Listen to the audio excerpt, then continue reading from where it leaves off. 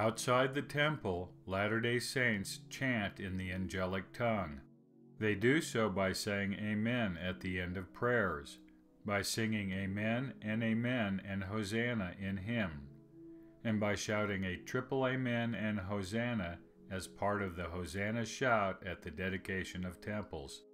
The practice changes, however, in temples. In temples, the chants are not in the angelic tongue, but in the primeval language of Adam. This dichotomy begs the following questions. Why the difference in practice?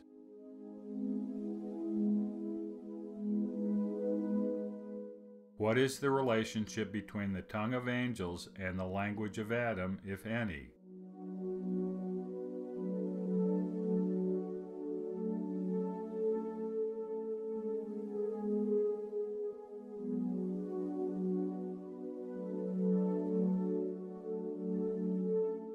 By all accounts, both within the LDS Church and in Christianity at large, there was an original language called the language of Adam, or the Adamic language. It was the language spoken by Adam and Eve in the Garden of Eden. Elder Bruce R. McConkie wrote in his Mormon Doctrine that the language of Adam was far superior to the human languages of today and was the first language spoken by mankind.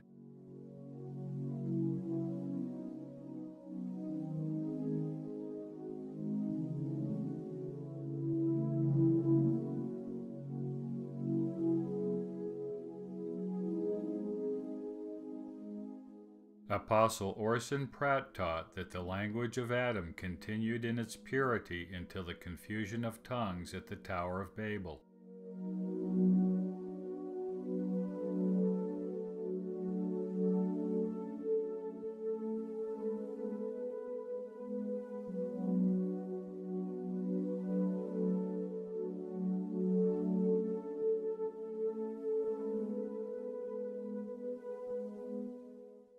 Elder Pratt likely based his opinion on the Genesis account, which records that at the time of the tower there was only one language among the people on earth.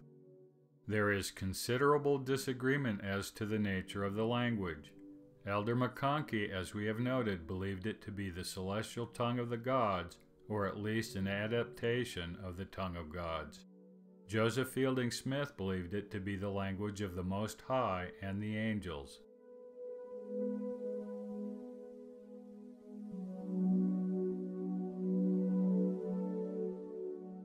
Some believe that it may have been an invention of Adam, citing the Genesis account of his naming the animals.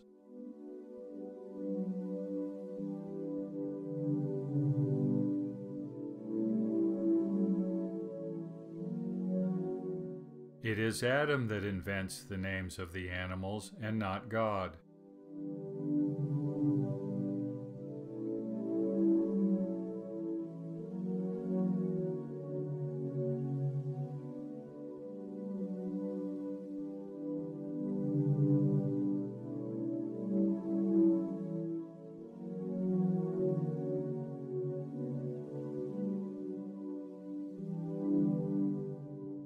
Jewish tradition holds that Adam spoke Hebrew, arguing that Eve's names only make sense in Hebrew.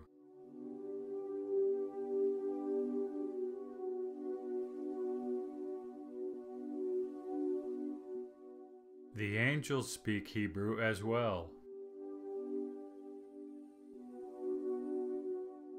Yet all these claims and opinions are fraught with contradictions and are largely based upon unfounded assumptions or misreadings of the scriptural text.